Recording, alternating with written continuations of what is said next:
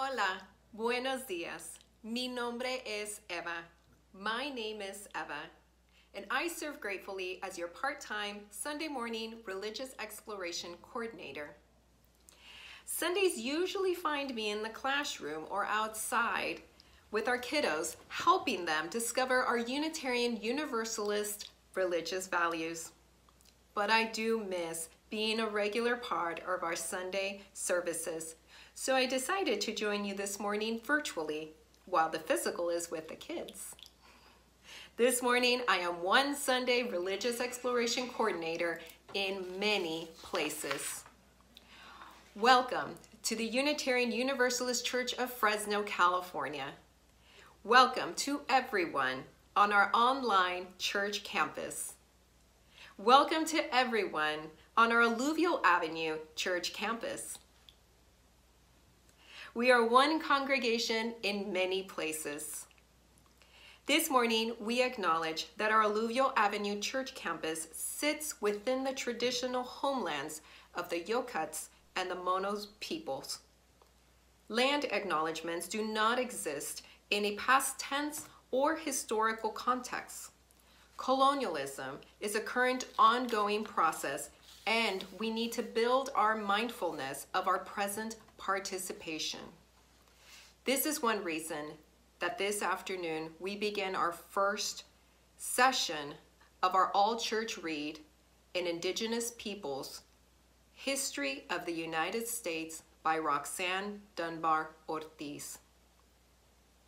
As Unitarian Universalists, we welcome you no matter your race, culture of origin, age, spiritual background, or religious beliefs. We welcome you no matter your abilities, the amount of money in your bank account, your level of education, or your neurodiversity. You are welcome with or without documentation, con papeles y sin papeles. You are welcome if you are lesbian, gay, bi, trans, non-binary, gender fluid, or questioning. Todos son bienvenidos aquí.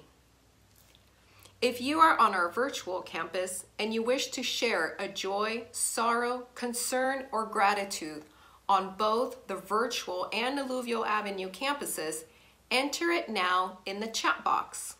Yes, type your joy, sorrow, concern, or gratitude right now, and we'll write them down and give them to Tim so he can include them later in the service. If you don't do it now in the chat box, we won't have time to include them.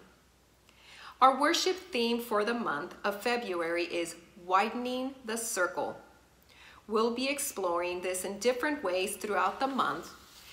And today, Tim's sermon will illuminate how throughout our long history, Unitarians and Universalists widened the circle of their religious understanding and thought. Tim is a history geek, he is so excited to share his sermon entitled The Complete and Enthralling History of Unitarian Universalism in 24 minutes or less. Now in the chat box, in person at Alluvial Avenue, or in the silent sacredness of hearts, let's take a moment to safely greet one another.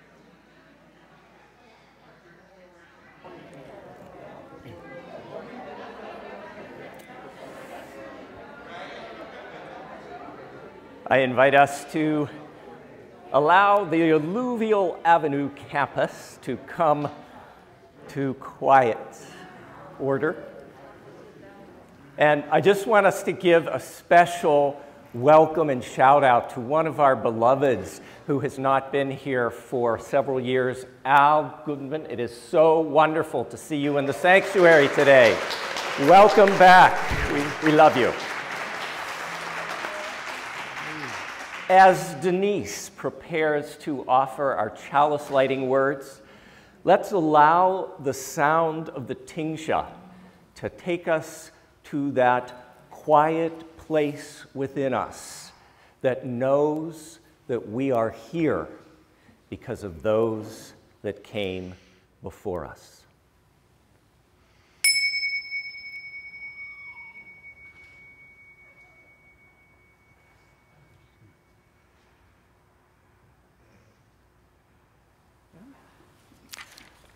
Good morning.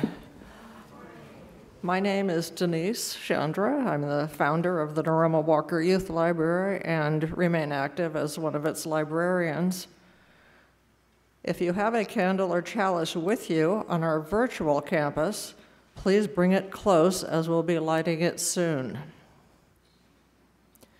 On behalf of the Naruma Walker Youth Library Committee, I am lighting the chalice in memory and in honor of Naruma Walker.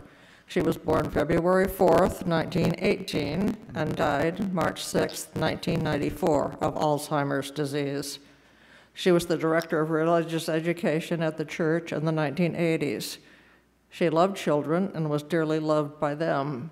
She also loved children's literature and loved to read to the children. It is for these reasons that the youth library at the church was named in her honor, the Naruma Walker Youth Library. It was dedicated on September 28, 1997.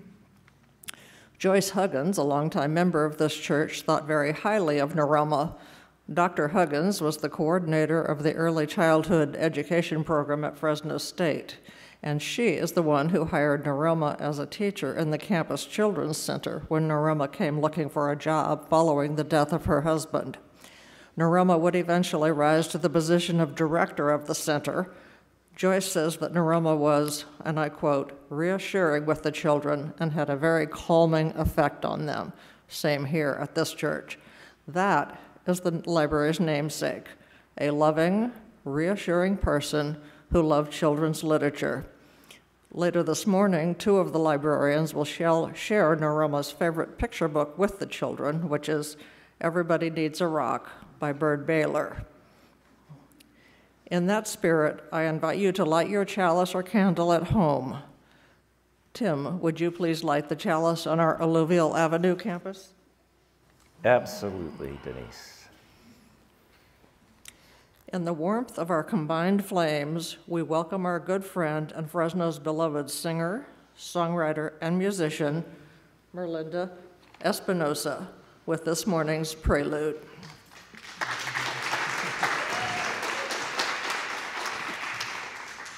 When we sing together and when we are together, no one can move us.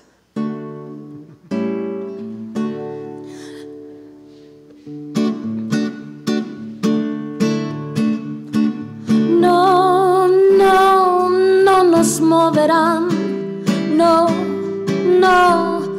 nos moverán como un árbol firme junto al río, no nos moverán. We shall not be moved. We shall not be moved, just like the tree that's standing by the water. We shall not be moved. Hey, unidos en la lucha no nos moverán. Unidos en la lucha no nos moverán como un árbol firme junto al río. No nos moverán. No nos moverán. Hey, no nos moverán como un árbol firme junto al río. No nos moverán. Together in the union, we shall not be moved. Together like the tree that's standing by the water. We shall not be moved.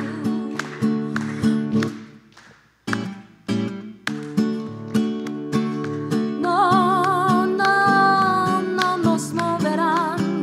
No, no, no nos moverán como un árbol firme junto al río. No nos moverán. One more time together. We shall not be moved. We shall not be moved. Just like the tree that's standing by the water. We shall not be moved. Merlinda with one of the most popular social justice songs in this country. One of the most popular Unitarian Universalist hymns is Blue Boat Home, which was written by Peter Mayer. We love singing it here.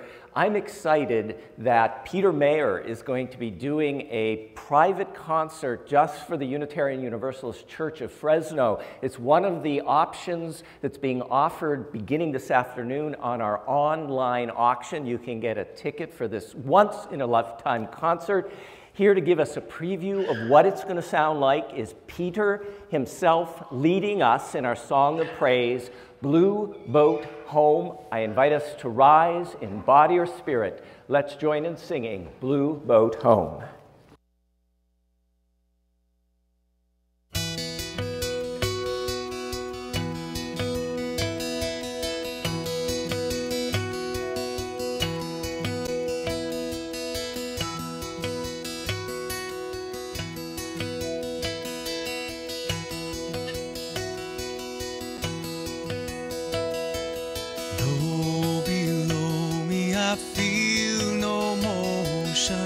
Standing on these mountains and plains, far away from the rolling ocean, still my dry land heart can say, I've been sailing all my life now, never harbor or port have I known. The wide universe is the ocean I travel, and the earth is my blue boat home.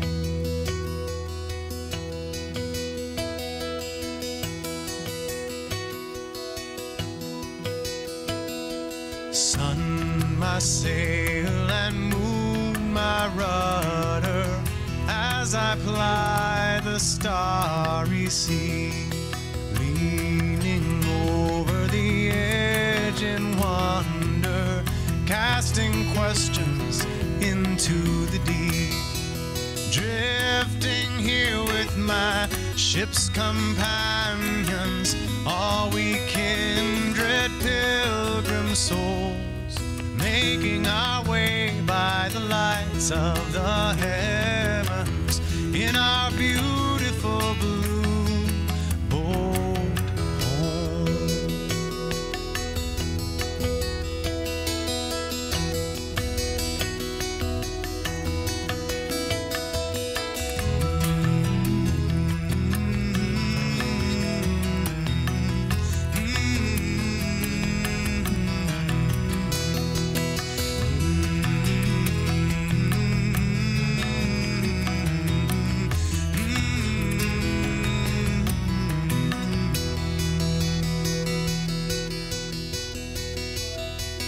I give thanks to the waves upholding me, hail the great winds urging me on, greet the infinite sea before me, sing the sky my sailor's song.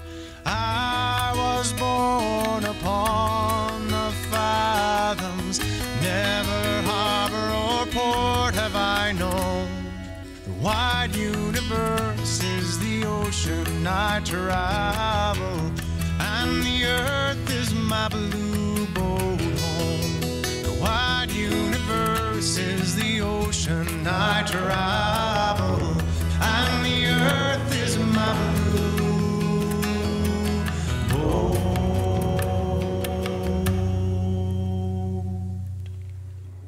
home.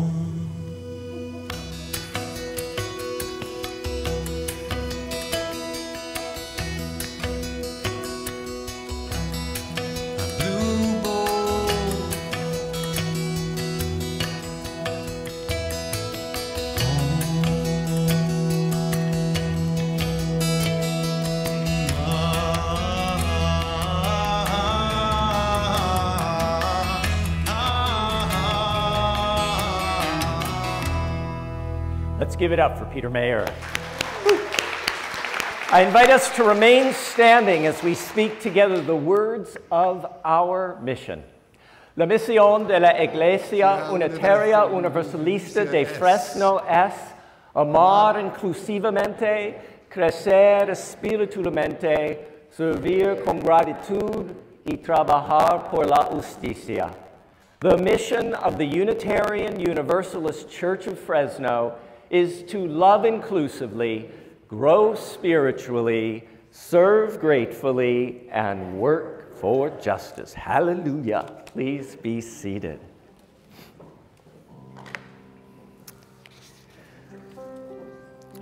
Beloved Vietnamese Buddhist monk Thich Nhat Hanh said of our breath, enlightenment is always there. Small enlightenment will bring great enlightenment if you breathe in and are aware that you are alive, that you can touch the miracle of being alive, then that is a kind of enlightenment. And so, in that spirit, I invite us to take a nurturing breath in, imagining as we do so, we are breathing in peace, we hold the moment, we breathe out love. Again, a nice centering breath in, we breathe in peace, we hold the moment, we breathe out love. And one more time, breathing in peace, we hold a moment, we breathe out love. As we continue breathing together in this sanctuary made sacred by our intention to be together in many places as one congregation, we allow our breath to carry us back over the last 7 days, the last week of our living, which was a gift. And as we breathe, a question arises for our consideration. In the last week, were there moments when you were unskillful in word, thought, or action, or lack of word, thought, or action?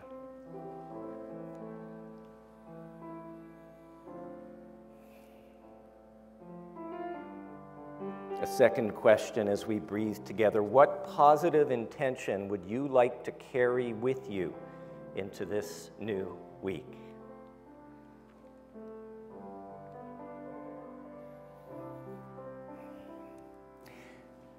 As this new week dawns before us, we acknowledge that we are together holding a mix of emotions, some of us with joys, some of us with sorrows, some of us with concerns, others feeling grateful, and many of us a wonderful human mix of all of that. Some of us on our virtual campus wrote in the chat box earlier in the service, they're sharing. Others of us stopped at the small table that awaits us at the entrance to this sanctuary on Alluvial Avenue and wrote down on a small card what it is that fills your heart. Sally is feeling grateful that her mom is here with her today. Welcome, Mom, there you are. And Vicky is grateful to be able to have met the lovely family from Afghanistan on Friday and for all the generous donations received to date, we are now official sponsors of this beautiful family from Afghanistan, a family of 6. And with all the trauma they have faced fleeing from their homeland for their lives, they were filled with so many smiles. And I saw pictures of the kids. They are just adorable. So happy our church has stepped up to sponsor the family. Jody Palmer is feeling grateful and joyful.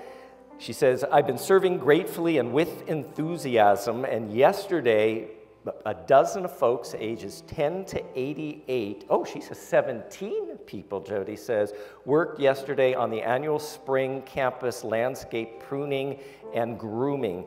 Thank you to Kim, Diane, Nancy, Dawn, Mark, John, Dave, Sharon, Debbie, Jessica, Liam, yay, Liam, Liv, Vicky, Bill, Carolyn, give it up. Betty is feeling grateful and joyful that she was raised as a Unitarian and as now a later Unitarian Universalist, and that after years of non-involvement found my way to the dynamic Fresno Unitarian Universalist congregation. We are so glad you did, Betty. Paula is also thankful for all those who helped with the landscape cleanup. And Bill is also grateful for all those who helped with the landscape cleanup. And for those of you who feel like you've missed out on the party, next week it's happening again. So you can join in the fun. Angelique is grateful for the young people who she is honored to work with and see grow every day, as I might add, the extraordinary and caring teacher that you are, Angelique. They are lucky to have you in the classroom. Someone who remains anonymous is feeling upset that their dear sister-in-law is manifesting her Alzheimer's disease this week. We hold her in our thoughts. Mary has a sorrow that her friend Mark, and asks that we keep her friend Mark in your thoughts as he had surgery this week for bladder cancer. Riva is feeling grateful and sorrowful today. Grateful to be looking forward to the group registered for the Common Read Indigenous Peoples History of the United States. Sorry for the many family members impacted by testing positive for the virus, even hospitalized and very sick.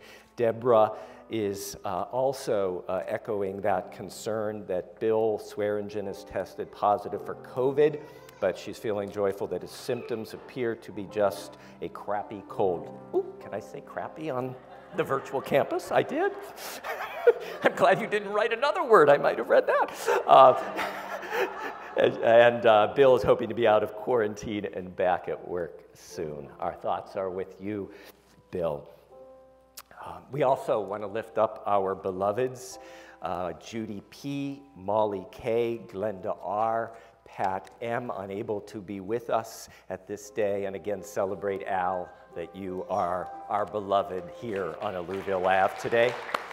We ask that you keep the son of Jody Baker, our administrator, in your thoughts and prayers as he continues his difficult recovery from his catastrophic car accident.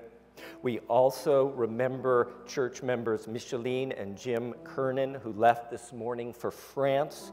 Micheline's brother Raymond and sister-in-law Nanette, who live in France, were diagnosed with the COVID Omicron variant several weeks ago. Raymond recovered, but unfortunately, Nanette succumbed to COVID on Thursday. Please hold Micheline and her brother Raymond and their entire family in our thoughts and prayers. February 1st was the most important day in the Chinese calendar, the Lunar New Year, a time for family and feasting. Other Asian communities refer to this as the Spring Festival. This ushered in the Year of the Tiger. In Chinese culture, the tiger is a symbol of bravery, wisdom, and strength.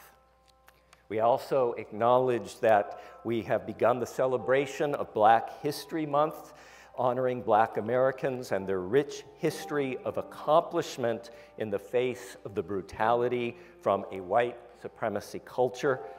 The 2022 Black History Month theme is Black health and wellness. This focus will celebrate the contributions and breakthroughs of Black health and wellness professionals, some of whom, Jamie, we celebrate your presence with us today.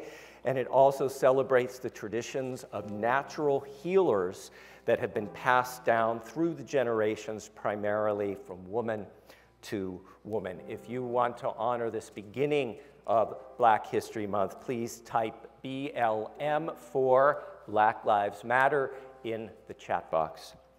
Friday was Rosa Parks' birthday. We honor her life and the lives of so many Black women, past and present, who carried and carry forth the fight for equality and equity.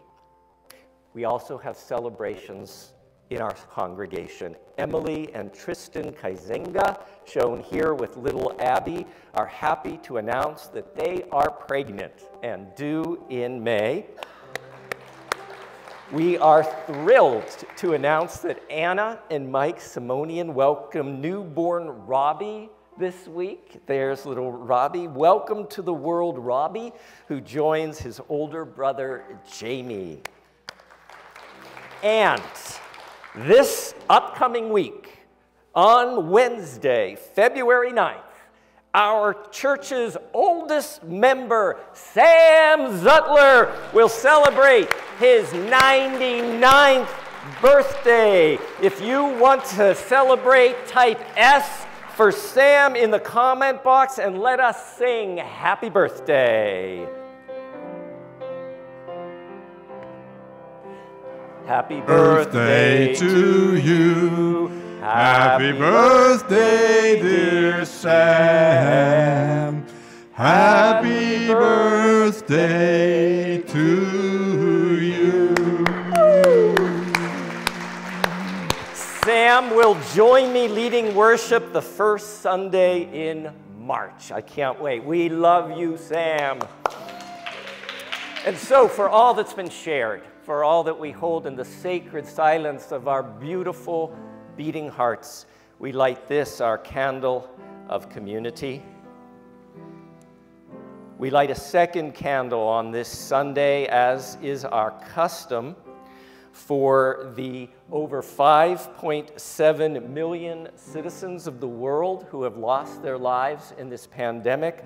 Over 900,000 of them are citizens of this country. And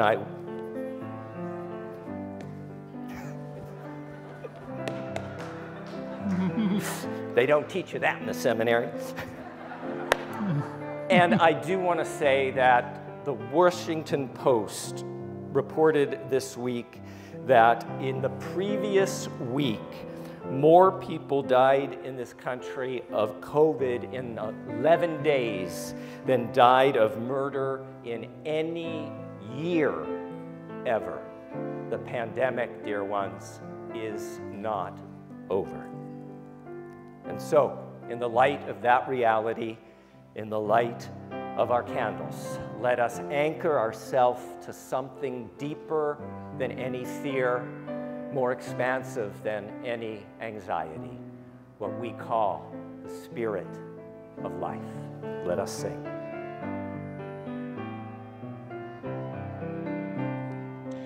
Spirit of life, come unto me. Sing in my heart all the stirrings of compassion. Blow in the wind, rise in the sea, move in the hand, giving life the shape of justice. Roots hold me close, wings set me free. Spirit of life, come to me, come to me. Fuente de amor, ven hacia mí y al corazón cántale tu compasión. Sopla al volar, sube en la mar, hasta moldear la justicia de la vida. Arraígame, libérame, fuente de amor, ven a mí, ven a mí.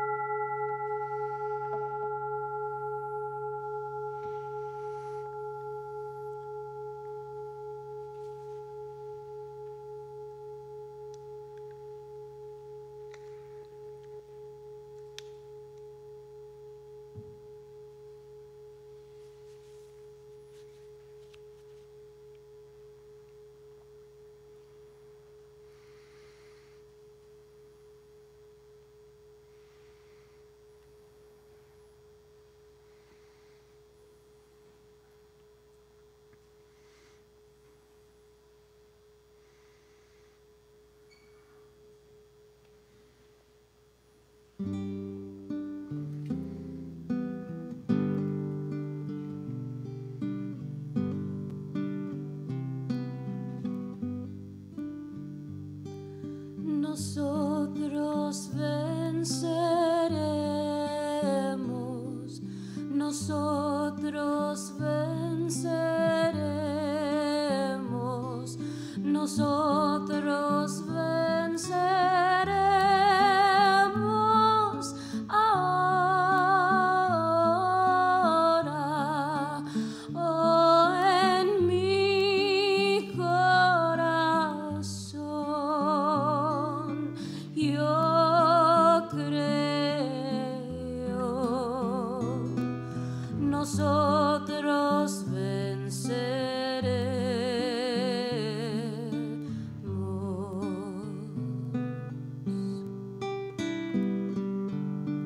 no estamos solos, no estamos solos, no estamos solos ahora.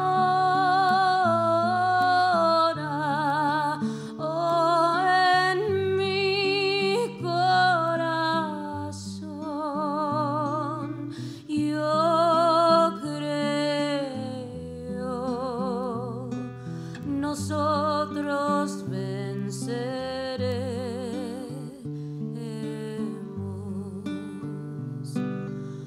We shall overcome,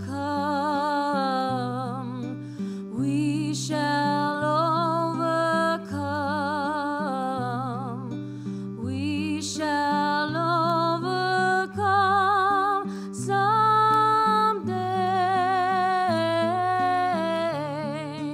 Oh, deep in my heart, I do believe we shall overcome someday.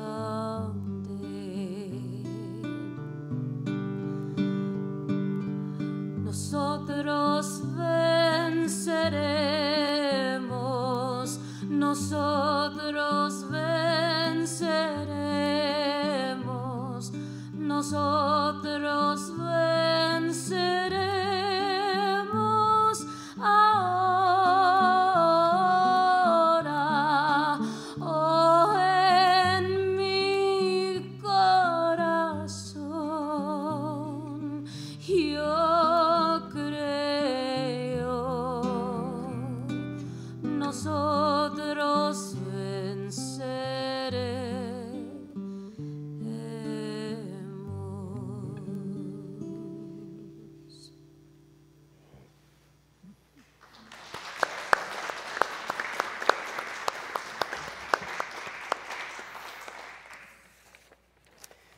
At the core of our Unitarian Universalist faith, there is not a creed, but 7 core principles, 7 core ways we want to be in relationship with each other and this world.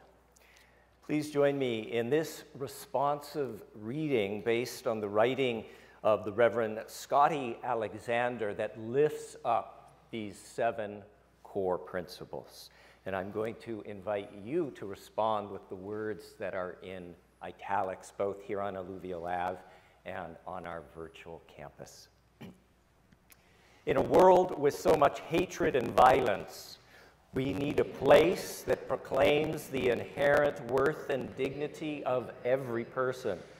In a world with so much brutality and fear, we need a people that seek justice, equity, and compassion in human relations. In a world with so many persons abused and neglected, we need a religion that calls us to accept one another and encourage one another to spiritual growth. In a world with so much dogmatism and falsehood, we need a place that challenges us to a free and responsible search for truth and meaning. In a world with so much tyranny and oppression, we need a people that affirm the right of conscience and the use of the democratic process. In a world with so much inequality and strife, we need a religion that strives towards the goal of world community with peace, liberty, and justice for all. In a world with so much environmental degradation, we need a place that advocates respect for the interdependent web of all existence of which we are a part.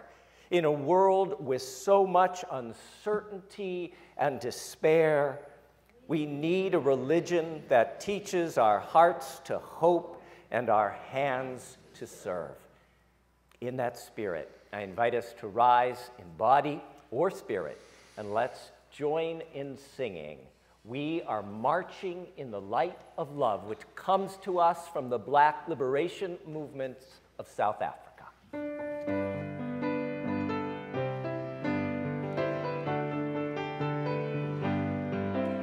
We are marching in the light of love. We are marching in the light of love. We are marching in the light of love. We are marching in the light of love. We are marching, marching, we are marching, marching, we are marching in the light of love. We are marching, marching, we are marching, marching, we are marching in the light of love. Caminando en la luz de amor, caminando en la luz de amor, caminando en la luz de amor, caminando en la luz de amor, caminando, vamos caminando, vamos caminando en la luz de amor, caminando, vamos caminando, vamos caminando en la luz de amor. We are learning in the light of love. We are learning in the light of love. We are learning in the light of love. We are learning in the light of love. We are learning, learning, we are learning, learning, we are learning in the light of love. We are learning, learning, we are learning, learning, we are learning in the light of love. We are growing in the light of love. We are growing in the light of love. We are growing in the light of love. We are growing in the light of love. We are growing, growing, we are growing, growing, we are growing in the light of love. We are growing, growing, we are growing, growing, we are growing in the light of love. We are changing in the light of love. We are changing in the light of love. We are changing in the light of love. We are changing in the light of love. We are changing, changing, we are changing, changing, we are changing in the light of love. We are changing, changing, we are changing, changing, we are changing in the light of love. Please be seated. So, I have to start us off by saying at about 8 o'clock last night, I realized that I had failed in my mission. I could not write a complete and enthralling history of Unitarian Universalism in 24 minutes or less. To do so would leave out so much, and especially it would leave out our shameful history of racism. And so I'm going to ask for your understanding in my newly retitled sermon, A Complete and Enthralling History of Unitarian Universalism in far more minutes than 24. And as I said to a few folks who are with us for the first time, sermons are not normally this long. I think this is the longest sermon I've ever written, and I promise you next week it will be much, much shorter. There you go. Thank you, Linda. Perhaps nothing better summarizes our Unitarian Universalist history than this quote from the eminent Unitarian philosopher and mystic Ralph Waldo Emerson. "Do not go where the path may lead. Go instead where there is no path and leave a trail." Pab says, hallelujah. Let me hear hallelujah, everybody. Hallelujah.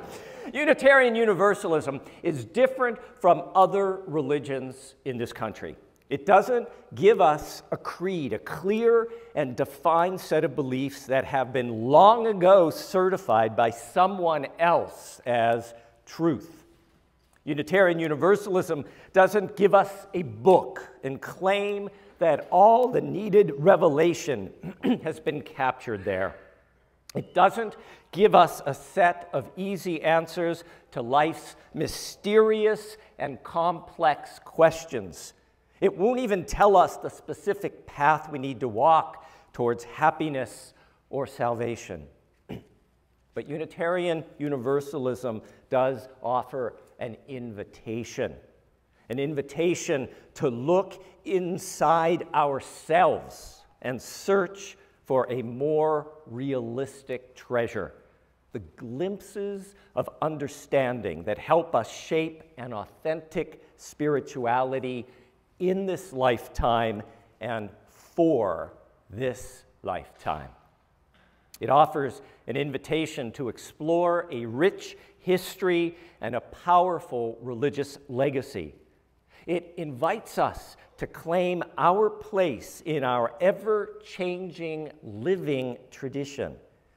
Unitarian Universalism offers us a chance to place our own personal roots among deeper roots that reach back over 2,000 years. Ours is an ancient faith. Ours is a faith for tomorrow. Our Unitarian Universalist faith is rooted in the human prophet and teacher from Galilee, Yeshua, also known as Jesus of Nazareth. Jesus, a Middle Eastern man and a revolutionary who dared to speak of the worth and dignity of all peoples, who dared to challenge the structures of power that dehumanized, categorized, and separated one from another. Unitarian Universalism is rooted in Jesus' belief that love, power, and access to opportunity and resources should be available to all, not just a select few. Jesus was murdered for starting a revolution of the heart and head, one that continues on to this day. After his crucifixion, there was disagreement among his followers as to who he was and what his life and death actually accomplished. At first, A few thought Jesus might be God, but most did not. A few believed his death washed away sin, perhaps, but most did not. These differences planted the seeds of our Unitarian Universalist faith. Our Unitarian Universalist faith is rooted in northern Africa, in persons like Origen and Clement of Alexandria, 2nd century Egyptian Christians who I point out are people of color who believed in the eternal love of the Creator. Around the year 225, Origen and Clement taught that if there was a God, then that God was a God of love, and a human being's finite sin could never overpower God's infinite love. A loving God would never condemn anyone to eternal damnation and hellfire. In the end, they taught, all people would be gathered back to the love from whence they came. There was, they said, universal salvation for all. This was the birth of Universalism, case closed. Perhaps even more radically, as my friend and esteemed colleague, the Reverend Mark Bellatini, writes, Origen believed the final authority in our lives was the human heart after being educated in every possible way. He said that when people protested, Origen responded, Scripture is not the final authority. Anything else is dangerous and arrogant if you make Scripture the final authority. He said, study science, philosophy, and astronomy, study history and other religious systems, and when you read Scripture, by all means, do not take it literally. The miracles are not events outside your own heart. Origen and Clement were called blasphemers for these beliefs, and their writings were banned and burned. Our Unitarian Universalist faith is rooted in persons like Arius, a Turkish priest, who in the year 325 challenged the now growing belief that Jesus was equal to God. Arius taught that God is one, and that the holy could not be divided into parts or persons. His Unitarian beliefs stood opposite the Trinitarians, who believed in a three-part God, Father, Son, and Spirit. Arius saw Jesus as an elevated human being, someone blessed and uniquely special, but Jesus' love was human love, which meant that every human being had the ability to love as inclusively as Jesus did. Arius' voice was silenced, driven out of the emerging Roman Church. Our Unitarian Universalist faith is rooted in persons like Pelagius, an Irish monk in the mid-400s. Pelagius questioned the teachings that claimed all children were born contaminated with original sin. As Reverend Bellatini writes, Pelagius said, babies are born neither good nor bad, just human and free. Original sin, he said, is a foolish and hurtful idea. When babies get older and become adults, they may do bad things, but not because some original sin is forcing them to do so. Our Unitarian Universalist faith is rooted in teachings of Johannes Scotus Eriginus, who lived at the time of Charlemagne. While most people believed that God possessed human attributes and emotions such as anger or compassion, Eriginus refused to reduce the awesomeness of the universe to a mere projection of humanity. Preferring not to name the ultimately unnameable, Eriginus wrote, quote, "The unknown, uncreated is our source, and it is where we will all end up." His teachings were banned and all but forgotten. Our Unitarian Universalist faith is rooted in the great Protestant Reformation of the 1500s, when protesting pockets of people, notice that, protesting pockets of people, clamored for a re-examination of the way the Roman Catholic religion was practiced. In Bohemia, which is modern-day Czechoslovakia, a priest named Jan Hus translated the Bible from Latin into the common language of the people so that every person could read what had been previously accessible only to the educated priests. Jan Hus was dragged in chains before the Pope and then burned at the stake. In October of 1517, a German priest named Martin Luther wrote up this long list highlighting improper practices of the Catholic Church, igniting a firestorm as Germany broke away from the Catholic Pope's iron rule. Our Unitarian Universalist faith is rooted in Europe, where some people dared to push beyond the Reformation thinkers. Some religious radicals dared to challenge not just the practices of the Catholic Church, but the teachings of Christianity itself. People like 80-year-old Catherine Weigel, who was burned at the stake in Poland in 1539. Her crime? She denied that Jesus was the only Son of God.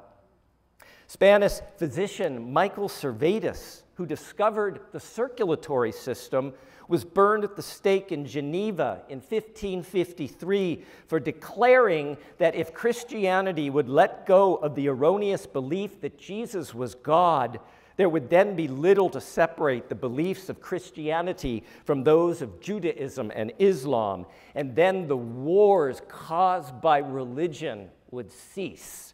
Yep, burn that person at the stake. In 1579, Francis David was left to die in a Transylvanian prison cell for saying that Jesus should be emulated but not worshipped.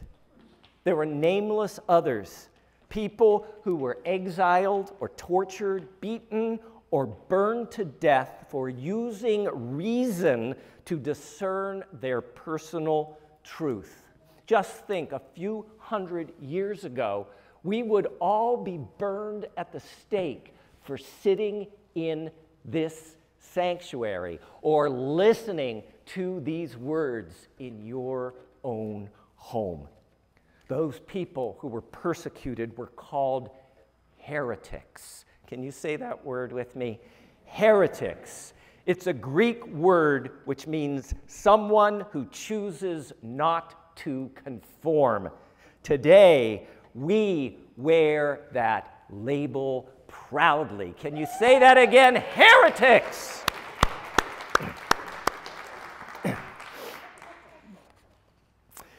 Let's see, where are we next? Heretics. I'm going back over this way to figure out what page is next. I got so excited. Okay. Oh, here we go. Our Unitarian Universalist faith, sorry, Ian, is rooted in Transylvania, where in 1568, King John Sigismund, the history's only Unitarian king, issued the Western world's first declaration of religious tolerance. He was influenced, of course, by his mother, Queen Isabella, who had previously paved the way for earlier edicts celebrating religious diversity. That edict of religious tolerance was soon erased after King John Sigismund mysteriously died in a hunting accident. Yeah, mysteriously died in a hunting accident. Our Unitarian Universalist faith is rooted in Poland, where a group of free thinkers, the Socinians, dared to teach that human reason is actually a form of revelation. The Socinians believed the true religious life is lived through deeds and not creeds, and that nonviolence should be a hallmark of a community of faith. The Socinians began a printing press in the Polish city of Krakow, and Unitarian pamphlets and books surged throughout Europe. The Jesuits, an order of Catholic priests, took note and charged the Socinians with devil worship. In 1660, the Polish king banished all Socinians. Thousands of Unitarian children and adults died walking through the harsh winter to Prussia, Holland, and other countries. Those who survived scattered the seeds of Unitarianism across the continent. Our Unitarian Universalist faith is rooted in England, where refugees from religious persecution settled in the British Isles. In 1550, the Church of the Strangers was established in London to serve the needs of foreign Protestants. It became a wonderful hotbed for alternative religious thought. Backlash was quick. In 1551, a member of the church, Dr. George Van Paris, was burned at the stake. You see a pattern here? Burned at the stake for his insistence that only God is God and Jesus was not. In 1690, Sir Isaac Newton, yay, wrote a book advocating Unitarian thought. And by 1698, Unitarians were officially barred from holding public office in England. In 1774, Theophilus Lindsay started the first openly Unitarian church in London. In attendance at that first service was Benjamin Franklin, who continued to worship there whenever he was in London. Good move, Ben. That same year, 1774, Dr. Joseph Priestley discovered oxygen. A celebrated scientist, Joseph Priestley was also the acknowledged leader of the Unitarian movement in England, believing that the worship of Jesus was idolatry.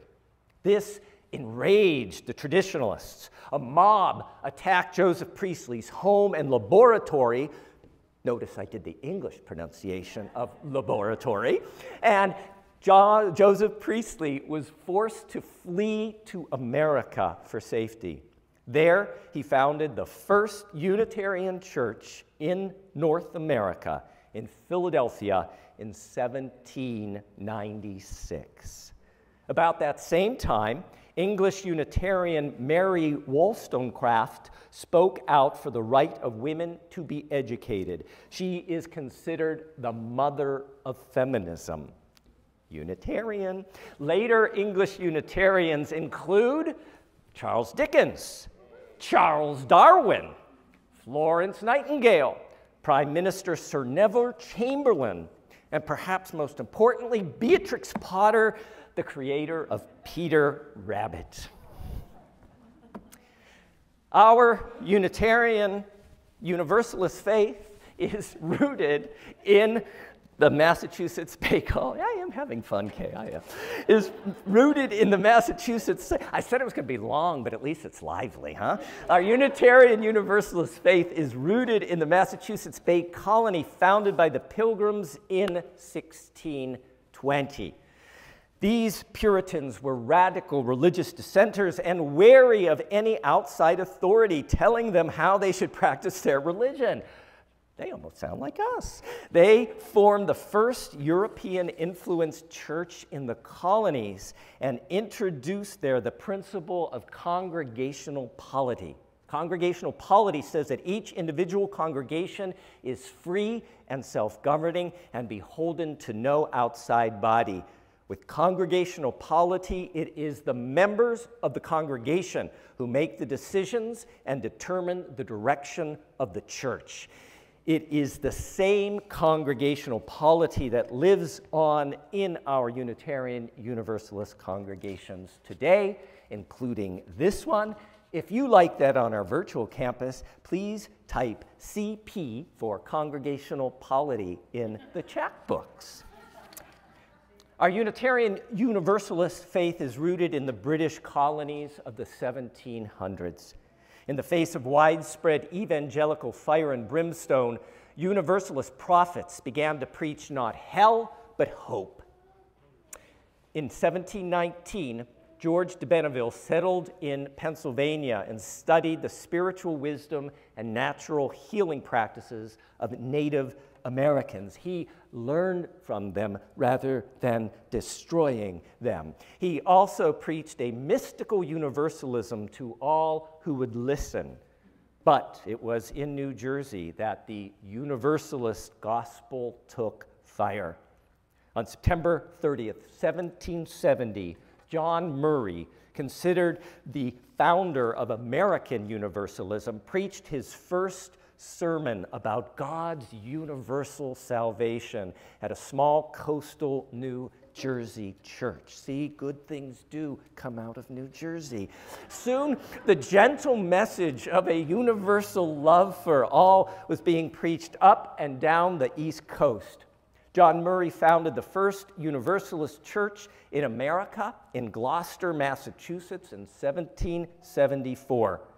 Unhappy that their tax dollars were being spent to fund conservative religious congregation, this Universalist congregation in Gloucester took the first legal steps that would lead to the separation of church and state for the entire country. A century later, Abraham Lincoln would say that John Murray's sermons were the, quote, only ones he ever read and enjoyed.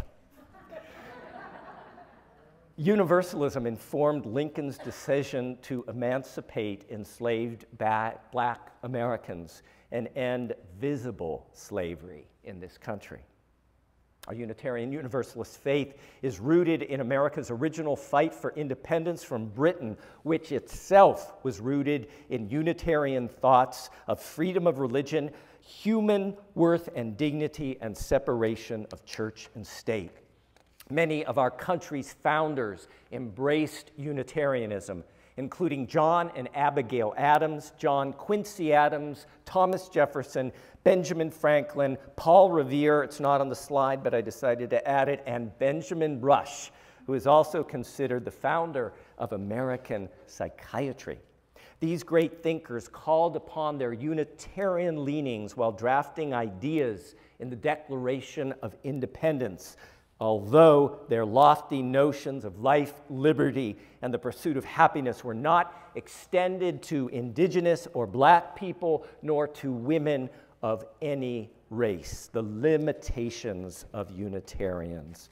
George Washington, who owned enslaved black persons, appointed the nation's first Universalist chaplain to the Continental Army, angering many. 3 of this country's first 4 presidents favored Unitarianism: John Adams, Thomas Jefferson, a slave owner, and John Quincy Adams. Later Unitarian presidents include James Fillmore, who unfortunately signed the Fugitive Slave Act in 1850 and authorized the hunting down and return of black persons who escaped slavery. Fillmore also furthered America's genocide against Native Americans. The 5th and final Unitarian president was William Howard Taft, who, among other racial atrocities, expelled black soldiers from San Antonio, Texas in 1911 because they were protesting Jim Crow laws. Ours is an ancient faith. It is also a faith that carries within it the stench of white supremacy culture. Speaking of which, our Unitarian Universalist faith is rooted in Virginia, where Thomas Jefferson bought and sold enslaved black people and impregnated a black woman whom he owned. Jefferson is also known for creating his own version of the Christian scriptures, now called the Jefferson Bible. He cut out all the miracle stories, which he regarded as imaginary, and featured only the moral and social teachings of Jesus.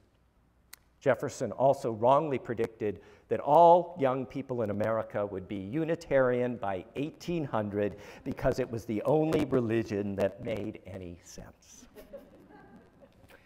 Our Unitarian Universalist faith is rooted in New England, where in the early 1800s, dozens of ministers and congregations proudly claimed the Unitarian name. They championed the progressive capacity in human nature to cultivate innate moral goodness and character. The salvation of humankind, these American Unitarians taught, came not from God, but from the treasures found within our own humanness. The Reverend William Ellery Channing, known as the founder of American Unitarianism, trumpeted this natural theology. Are you still with me? Oh, yeah? Okay. I know a couple are dozing, but that's all right. You need the nap. Our Unitarian Universalist faith is rooted in Boston in the mid-1800s in transcendentalism, and within transcendentalist pioneers like Margaret Fuller, Theodore Parker, Elizabeth Palmer Peabody, Emily Dickinson, Henry David Thoreau, Louisa May Alcott, Nathaniel Hawthorne, Julia Ward Howe, Elizabeth Cady Stanton, Walt Whitman, and Ralph Waldo Emerson. These visionary American intellectuals looked beyond Christianity to see the universal truth that pulsates in the heart of all religion and all nature. Christianity, said the Reverend Theodore Parker, was a passing form of religion, while the universal permanent truth behind it would last forever. He respected Christianity, but he said there is something more. This thinking created great controversy, even among Unitarians in the late 1800s, but it laid the foundation for the broad embrace of beliefs that we Unitarian Universalists enjoy today. The Transcendentalists also believed in natural mysticism and taught that people could experience the divine firsthand through their own senses in nature and the natural world. You didn't need a minister, a church, or a scripture. The Transcendentalists were also ardent abolitionists, proponents of a woman's right to vote, and early environmentalists. Water break. Our Unitarian Universalist faith is rooted in the Midwest. Notice, we're going across the country now, where Unitarian and Universalist thought, as it spread farther and farther away from the East Coast, became less and less Jesus-focused. A lack of ordained male ministers allowed women to form house churches and become the liberal religious leaders in their communities, adding a growing feminist voice to religious discourse. Unitarian Universalism is rooted here in California, where during the Civil War, the Reverend Thomas Starr King, an impassioned Unitarian minister, is credited with keeping California in the Union and ensuring that California remained a free state that forbid the enslavement of black and indigenous people. Our Unitarian Universalist faith is rooted in Ellen and William Craft, both born into slavery in Georgia. They married while enslaved in 1846 and then escaped 2 years later and began a 1,000-mile journey to freedom. They encountered Unitarianism in Boston and embraced it and became influential abolitionists in Europe. They had to go to Europe because of Fillmore had signed the slave law that would have let them be recaptured even in Boston. In 1870, they returned to rural Georgia, where little or no education was being provided to formerly enslaved children. They opened a Unitarian-funded school for black children. They were burnt out by the KKK. They rebuilt and continued to educate that first generation of freed black children, and also offered a Unitarian Sunday school and chapel. The school closed when the American Unitarian Association cut off their funding, no doubt for racist-based reasons. Our Unitarian Universalist faith is rooted in Frances Ellen Watkins Harper, a black author and abolitionist who in the 1850s became one of the most popular authors and speakers of the time. She was the first black woman in America to make a living as a published author. After the Civil War, she joined the Unitarian Church in Philadelphia and wrote books specifically for black children.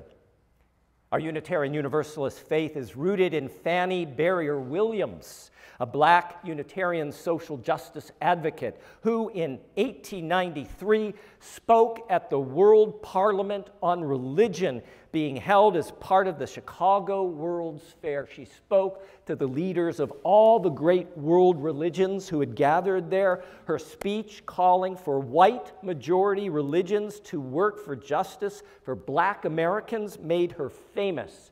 And she spent the rest of her life working for equal access to education and opportunity for black people.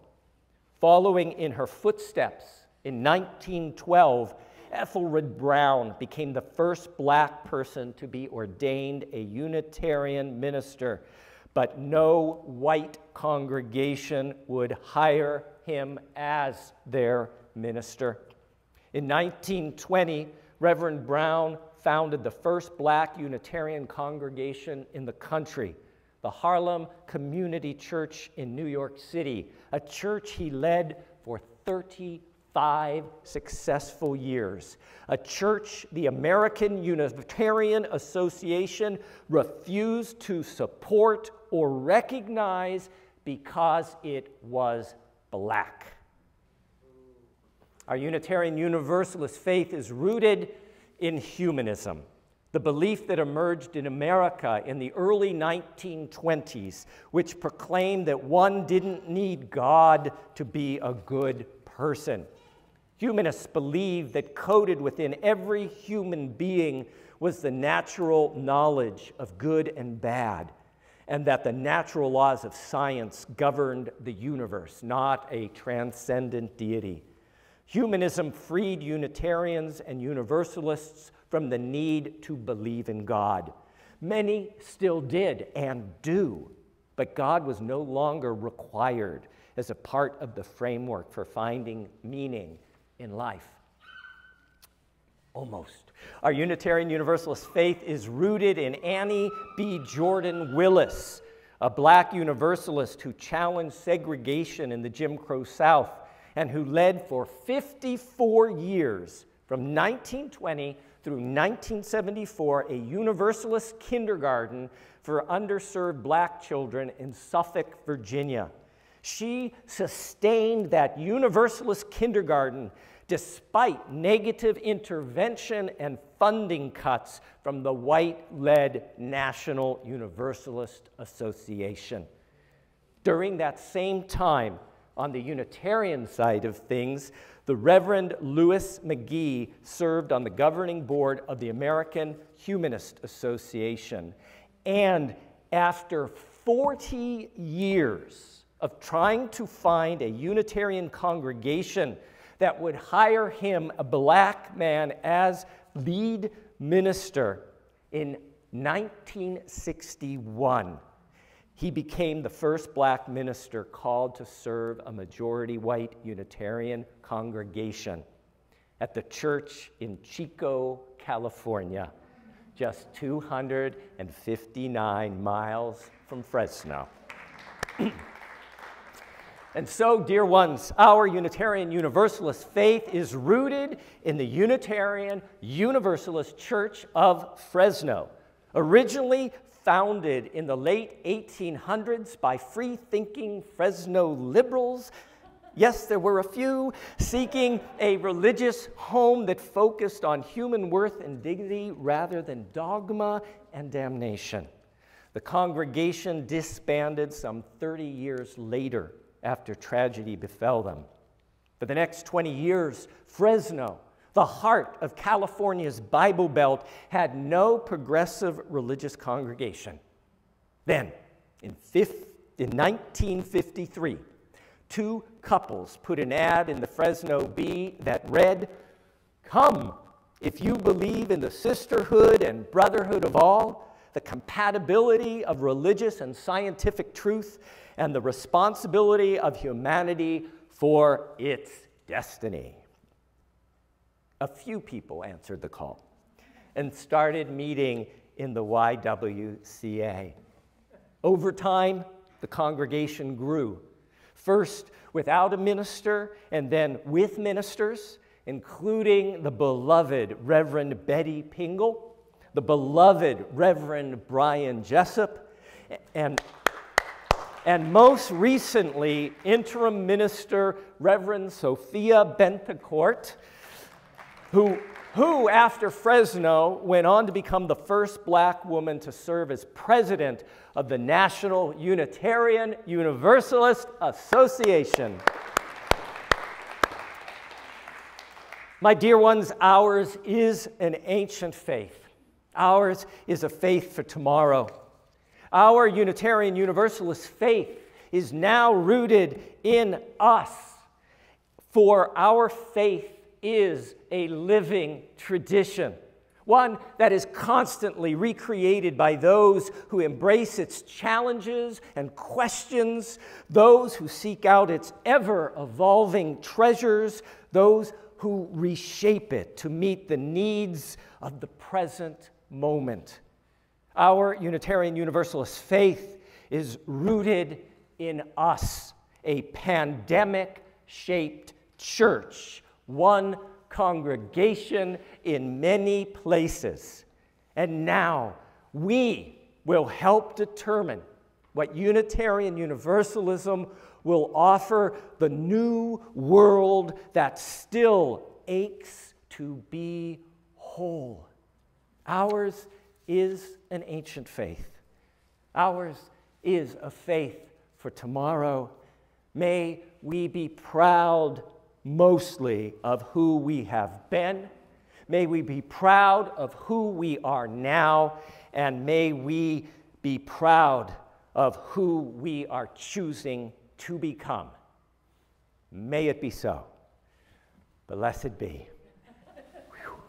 Amen.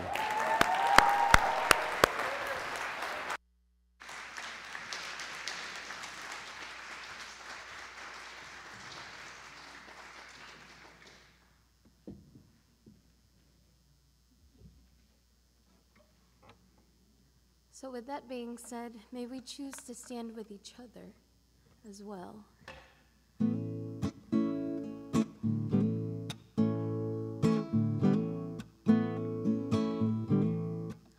When the night has come and the land is dark and the moon is the only light we'll see, no, I won't be afraid. No, I won't be afraid. Just as long as you stand by me. So darling, darling, stand by me. Oh, stand by me. Oh, stand by me. Stand by me. If the sky that we look upon should tumble and fall, and the mountain should crumble to the sea, I won't cry, I won't cry, no, I won't shed a tear, just as long as you stand by me. So darling, darling, stand by me. Ooh, stand by me. Oh, stand by me. Stand by me.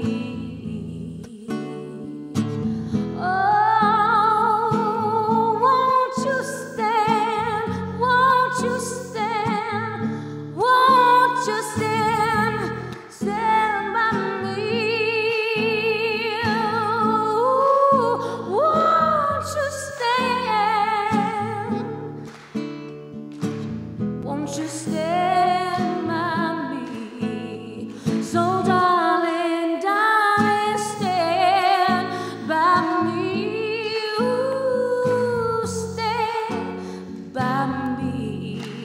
Oh, won't you stand by me?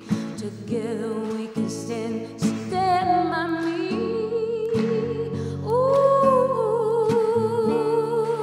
won't you stand by me?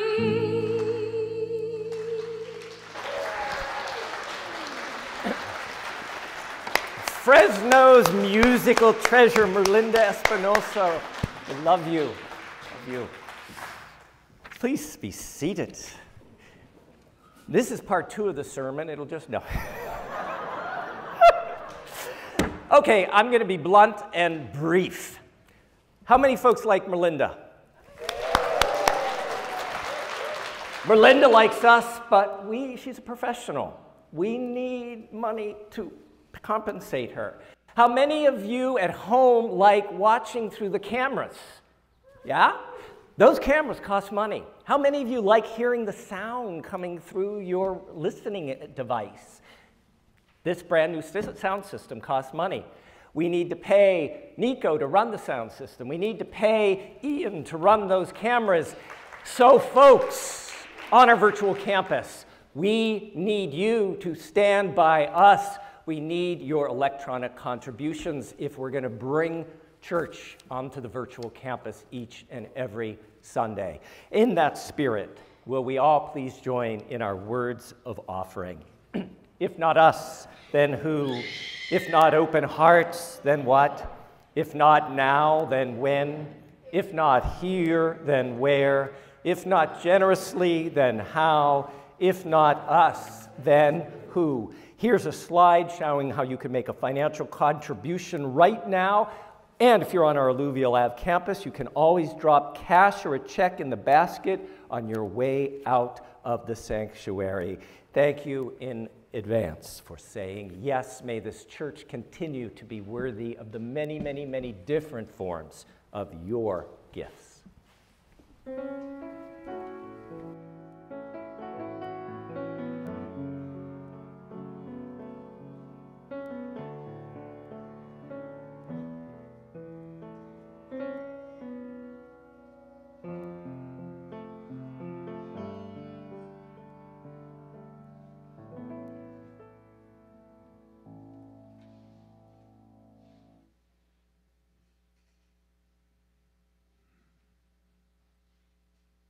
Hi again, and welcome back to my home. Mi nombre es Eva. My name is Eva, and I serve gratefully as your part-time Sunday morning religious exploration coordinator. I give thanks for the opportunity to be in community this morning with the congregation, and I hold immense gratitude for the connections made every Sunday with the children of our church. As we prepare to end our service and enter into our afternoon, please join me in our chalice extinguishing words. Extinguimos esta llama, pero no la luz de la verdad, el calor de comunidad o el fuego de nuestro compromiso. Estos los llevaremos en el corazón. We extinguish this flame, but not the light of truth, the warmth of community, or the fire of commitment. These we carry in our hearts. Muchas gracias por pasar parte de su mañana con nosotros. Adiós, nos vemos pronto. Thank you for spending part of your Sunday morning with us. Goodbye, we'll see you soon. Tim, I believe you have some reminders before our closing words. I do, Eva. Let's give it up for Eva. Okay, you probably know this, but to exit, you're going to head out this way, letting the socially distanced folks escape from the sanctuary first. Outside is coffee hour and heaters. I want to encourage especially newer folks to go over to the tables. Be brave, sit down, have a conversation. You are an amazing person. I know that. There are other amazing folks here in this sanctuary, in this congregation. Meet each other.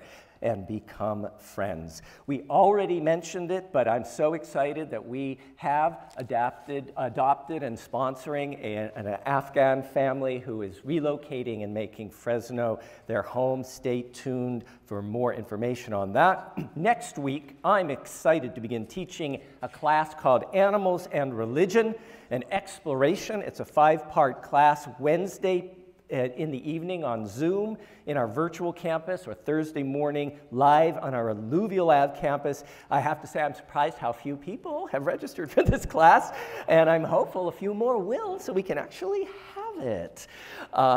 Today, this is the best part. Today, in mere moments, our online sweetheart of an auction will begin. Can I hear the cheers? Yay!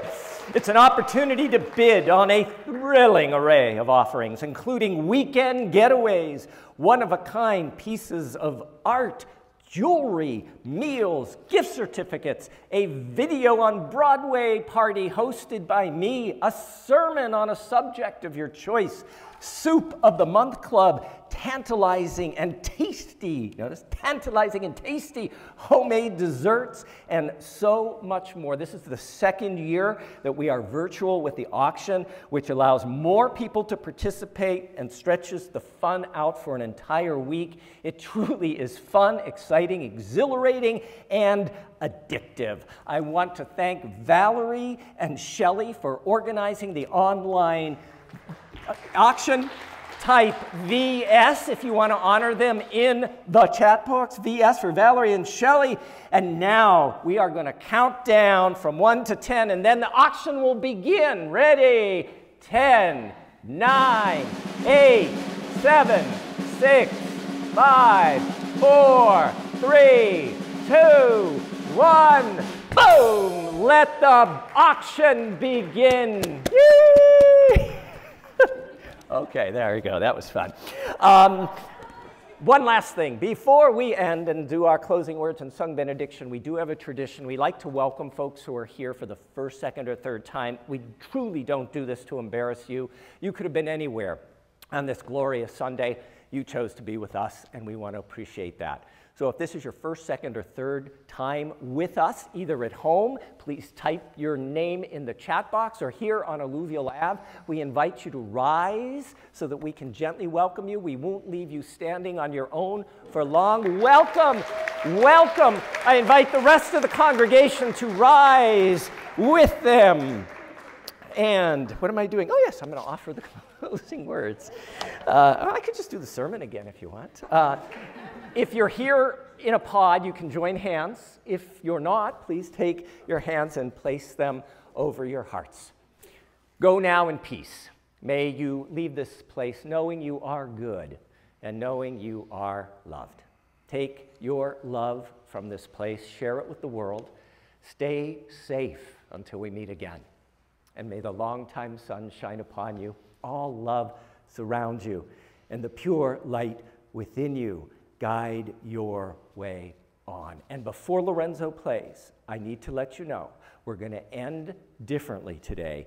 After we sing with Lorenzo, I'm going to invite you to sit back down and enjoy a special short postlude from renowned national Unitarian Universalist singer and songwriter Peter Mayer, who's offering, as I said at the beginning, a special private Unitarian Universalist Church of Fresno concert on our virtual campus as one of the online auction items that you can now purchase, because bidding is happening right now on our virtual campus. This is a once-in-a-lifetime opportunity for us as a church community to spend time with one of our most accomplished and beloved national Unitarian Universalist musicians. So we're going to just sit back, short, Peter Mayer. Take it away, maestro.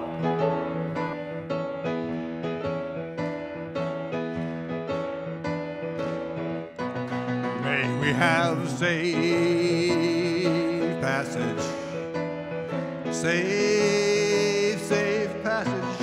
May we have safe passage on our way. Safe passage on your way, wanderer. Safe passage on your way, searcher. safe passage on your way, sweet pilgrim, safe passage on our way. May we have safe passage, safe passage. May we have safe passage, safe passage on our way.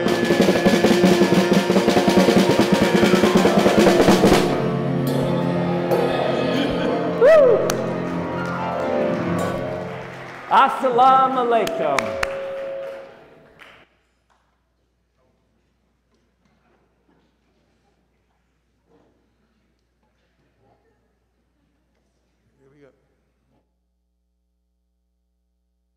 Hi everyone, this is singer-songwriter Peter Mayer, and I just wanted to say that I'm really looking forward to my concert on February 26th at 6:30 p.m. I hope you can make it. Here's a video of me performing one of my songs.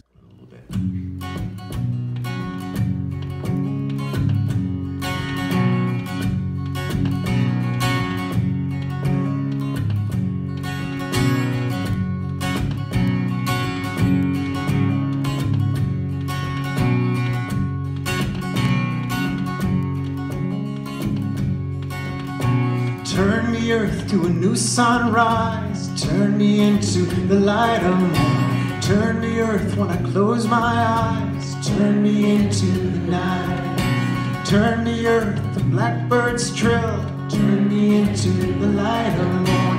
Round again to the whippoorwill. Turn me into the night. Turn me, turn me, turn me into the morning light. Turn me, turn me, turn me into the night again. Turn me, turn me, turn me into the morning light. Turn me, turn me, turn me into the night. As you're spinning light and dark, turn me into the light of moon. Turn the earth around your star. Turn me into the night. Through the seasons we will go. Turn me into the light. Summer rain and winter snow. Turn me into the night. Turn me, turn me, turn me into the morning light. Turn me, turn me, turn me into the night again. Turn me, turn me, turn me into the morning light. Turn me, turn me, turn me into the night. Mother Earth, your child I am. Turn me into the light. And I was born for this dance. Turn me into the night. Round and around the sun we fly. Thank you for this life. Turn me into the night.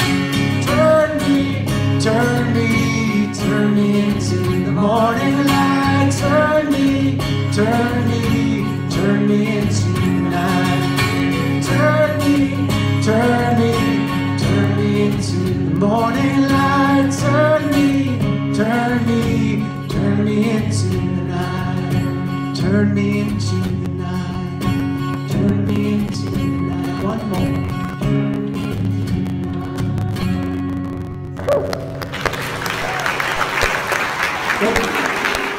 Have a great week, folks. Have a great week.